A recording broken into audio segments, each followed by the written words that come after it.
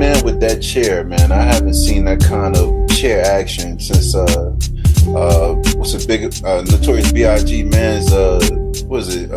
D-Rock. C Gutter. D-Rock and C Gutter used their chair to get out the rucker. He made a path for the Brooklyn dudes to get up out of that rucker situation. You know what I mean? That's vintage hacksaw Jim Duggan. You know what I mean? Yeah, you know, there was a lot of classic wrestling moves. Young Blood with their suplex, the brother came off the top rope, dropped that leg on him.